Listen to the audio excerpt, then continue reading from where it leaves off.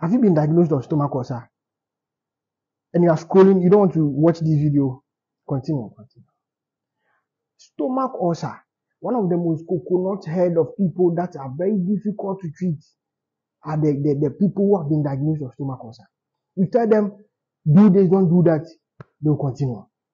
Today, I'm going to talk about some of the things you should avoid when you have stomach ulcer. Stomach ulcer is simply a wound in your stomach.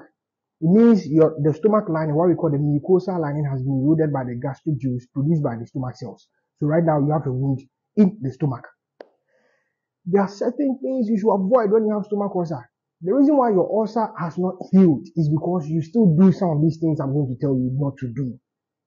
The first thing you should avoid is, you know these drinks that when you open, they do those fizzy drinks or carbonated drinks.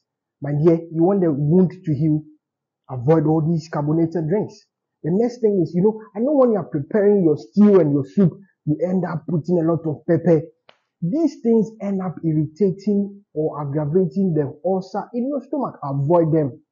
The next thing is, when you have a small headache, you have all these body pains, then you go and buy a lot of painkillers on the market or whatever. There are some painkillers you should avoid when you have stomach ulcer.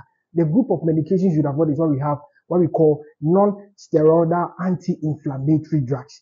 These medications have been known to aggravate stomach ulcers. So why are you taking all these medications? When you have any body pain, make sure you go to the hospital. Your doctor will prescribe a medication for you which will not or irritate the gastric lining to erode. The last thing, those who like alcohol.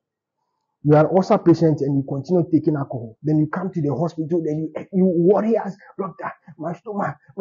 My dear, you are taking alcohol and you want the wound in your stomach to heal. It's like you're not serious. Another thing that you should avoid is taking citrus fruits. These citrus fruits contain an acid. You should not be taking citrus fruits or fruits that contain citric acid. Acid in your stomach has eroded and you are taking another acid. It's like you're drinking poison. You just want to die. My dear, please. Some of the citrus fruits include oranges and tangerine. Avoid all these things. You'll be free. Okay, hit the plus sign. Follow for more videos like this. I have a full video on my YouTube channel. Make sure you follow them.